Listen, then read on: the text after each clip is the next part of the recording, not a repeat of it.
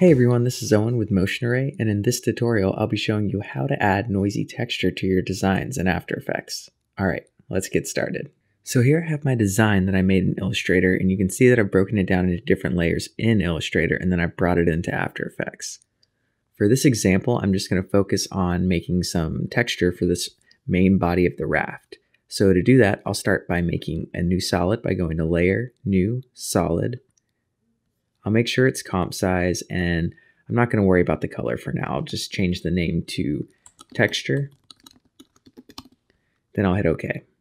Now I just want to draw a mask, so I'm going to drop the opacity just a little bit here so I can see the main body of the raft, and then I'll draw the mask out. And this is just going to be where I want the texture to be.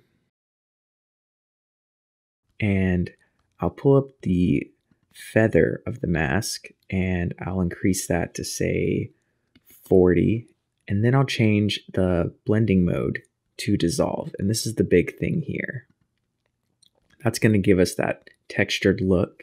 Then I'll go up to Effect, Generate, Fill, and for my fill I'm just going to sample the color of the main raft, and then I'll go in and just make a darker, more saturated color for this texture. And so then you can kind of see that starting to come in. So now I'll just duplicate this raft main layer and I'll drag it above my texture, and I'll switch the track matte of my texture to alpha matte so that it's only visible on that layer. And that's it. You can fine tune this by adjusting the opacity of your texture layer to get a less dense look. And you can also adjust the mask feather as well to get a more faded edge.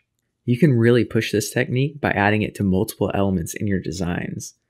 And also think about using it as both shadows and highlights to get some really great results. Well, that concludes this tutorial. I hope you guys found it helpful. If you did and you'd like to see more tutorials, please go ahead and subscribe because we're making new ones all the time. Thanks for watching, and see you in the next video.